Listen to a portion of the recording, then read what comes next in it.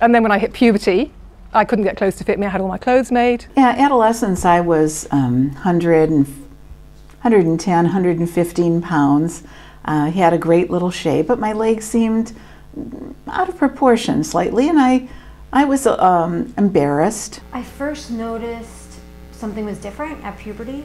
I've always been very thin, but I started to have some painful fat, I call them fat deposits, on the back of my legs. I would bruise very easily, like I had lots of bruises.